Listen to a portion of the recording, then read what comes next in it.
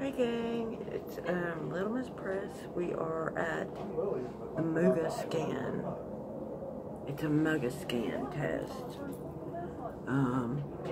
You see where they put this. It tests your heart. It tests your heart for, you know, the chemo and the Herceptin and, you know, so make sure your heart can take all that stuff. So they'll want to do a Muga test on you. I don't know if it's called Muga or Muga, but you sit in here and then they shake your blood, and then they put it back in your body, and then they take pictures like in an MRI machine. Very interesting. But I wanted to, I've been wanting to tell you about my journey with the breast cancer. I had my mammogram, and after all the chemo and all that, and it came back clear, so I'm super happy. But yet you know, I'm still concerned, like, you know, well, are they gonna find, you know, what's gonna happen next? You know, will it reoccur? You know, that's always in the back of your mind. And that sucks.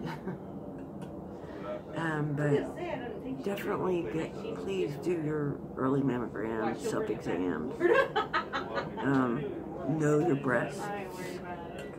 And I would say if you're, I would start breast examining that in my 20s, because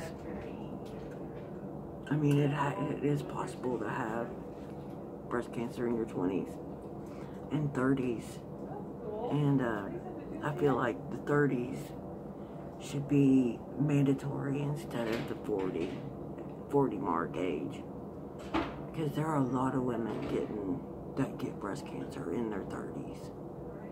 So just keep check on them, you know, definitely do your self-breast exam,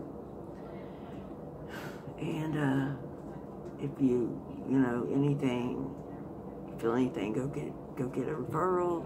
Mammograms are easy. They don't hurt.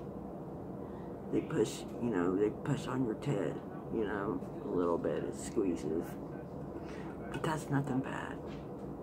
We want to catch it early. Okay? Anyway, so I was just here at the Muga scan. Thought I would check in. It's been a while.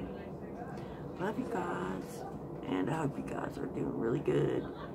It's almost spring, so we are so excited and ready for spring.